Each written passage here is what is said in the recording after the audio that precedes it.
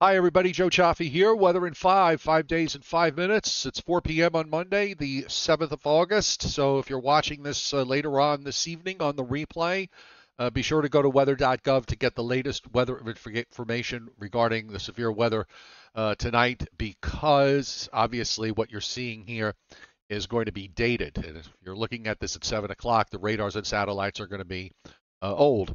So I've got the wide satellite view so you can see the thunderstorms with the lightning strikes on the visible satellite. We've got this upper low that is strengthening in southeastern Canada. And the deep trough that goes with it. And of course, ahead of it, we've seen a very strong southerly flow. Dew points that climbed up into the 70s. We had a warm front go through during the morning hours, and that's pushed its way up into southeastern New England. So there were a lot of areas, especially inland of the coast, that were able to accomplish a lot of daytime heating today to make the atmosphere even more unstable than it already is. And here's a close-up of the Northeast, and you see all the lightning strikes that are going on from western New York down through central Pennsylvania into northwestern Virginia and West Virginia, and now you're just coming into the scene here in western North Carolina. The Storm Prediction Center at the moment, this is as of 4 p.m. Eastern Time, has 5 tornado watches that are up. The latest tornado watch, actually, there's one missing here for some reason. There are actually 2 severe thunderstorm watches across Alabama and Georgia. And then we've got 1, 2, 3, 4, no, 5. There are 5 tornado watches here. The latest tornado watch is up. There it goes. Now it's back on the screen. The latest tornado watch was just put up about an hour ago for eastern Pennsylvania and the western counties of New Jersey. It seems as if the forecast that the Storm Prediction Center put out today is working out fairly well in terms of where we're seeing the most intense storms and where we're seeing the concentration of tornado watches, and it's pretty much inside this area of enhanced risk that runs up through the western half of New Jersey into the Catskills and parts of southern New York. The slight risk gets to about New York City and the Hudson Valley west of the Hudson River. And then we go to marginal risk east of there, where by the time these storms reach there, it'll be after 8 o'clock. So I imagine they're going to lose some intensity.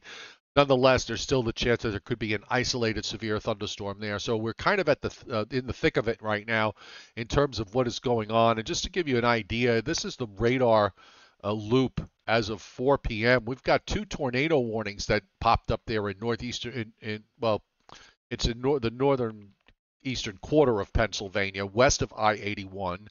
And you can go to weather.gov to get the specifics for that. And look at all the severe thunderstorm warnings that are up from Pennsylvania down into western Maryland. There's at least half a dozen or more severe thunderstorm warnings there into northwestern Virginia. So these will be moving into the Washington, D.C., Baltimore area before too long. We've got a bunch of flash flood warnings that are up in northern West Virginia and some more severe thunderstorm warnings through that state. And then a little bit of a break in southwestern Virginia, at least as of 4 p.m. Eastern Time. And then you've got another bunch of severe thunderstorm warnings in western North Carolina, leftover flash flood warning in 2 counties in eastern Tennessee, and then running through North Georgia and into northern Alabama. All of this is moving to the east, so much of it is going to hold up until about 7 or 8 o'clock, and then by that time, as the storms start to move in that area into that area of marginal risk that we showed you, we'll probably see those storms begin to weaken some. And always remember that when it comes with thunderstorms, when thunderstorms are in the forecast, it doesn't necessarily mean that your particular spot will get the worst of it, or you might wind up in some sort of a hole where you don't get much of anything. And there are gaps in here where there's not a whole lot happening. They're small gaps, but they're gaps nonetheless. So it's never a 100% guarantee during the summertime when we're dealing with situations like this that everybody gets clobbered. But it's important to recognize that the risk is there, which is what the Storm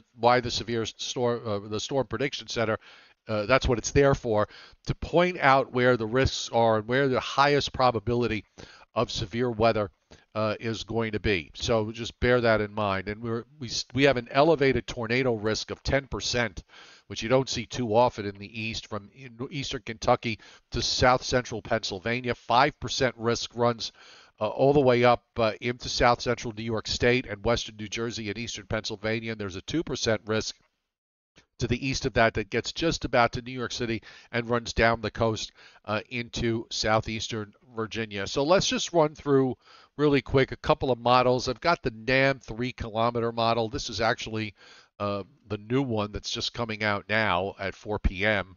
And you see how it handles these showers and storms. It sharpens up this line that's moving across West Virginia and Maryland and southern Pennsylvania. And this is at 9 p.m. And you notice that here's where we start to see the storms just sort of peter out. A couple of other downpours fire up during the overnight over Long Island and southeastern New England. On the southern tail of this, it's picked up on the thunderstorms that are in eastern Tennessee, western North Carolina, and northern Georgia. But it doesn't seem to be doing justice to what actually is on the radar. The radar seems to show much more than what the 3-kilometer NAM is showing. And if we take a look at the HRRR, I think here too it's probably underdone to a large degree. But the HRRR wants to kind of hold on to those storms a little longer. This is at 8 o'clock when they're moving into western New Jersey, and then they start to fade a bit, although another big cell cluster forms in southern New Jersey and moves out to the east between say 10 and 11 o'clock tonight. So again, the risk is there. It's a fairly high probability that you're going to see something out of this, and also a high probability that many areas are going to have to deal with severe thunderstorms as they go by, but there will be spots that wind up getting less. And getting less or nothing is a good thing. I always tell people that the ones that complain about the fact that that there's thunderstorms in the forecast and they didn't happen, and my response to that is I'm sorry you didn't get the destruction and the tragedy you were looking for, but there's another system in 2 or 3 days, you might have better luck with that one. So there you go. So here's the GFS, which actually fires up those storms in central New Jersey down to eastern southeastern Virginia and northeastern North Carolina.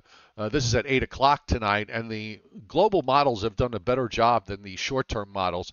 They pull out. Tomorrow we'll see some improvement, but we're going to leave the possibility that there could be a shower or thunderstorm in southeastern and southern New England down to about Long Island because of the upper trough going by. I don't think it's going to be any big deal. I think there's a marginal risk for an isolated severe thunderstorm, but that should just about do it. Wednesday looks fine, should be a decent day, warm day. The humidity will be down.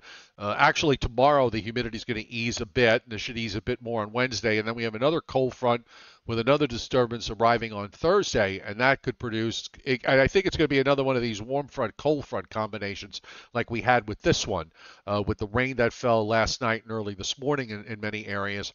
Well, that's probably going to happen again early on Thursday, and then it moves on out. So we'll throw in the chance that there could be some downpours and maybe a few thunderstorms with this. And then after that goes by, it looks like we'll dry out for Friday into Saturday, and then it looks like maybe another cold front arrives for Saturday evening. So we're still on this train of one system after another after another. We're going to be live tonight at 7:35 p.m. on the Joe and Joe Weather Show.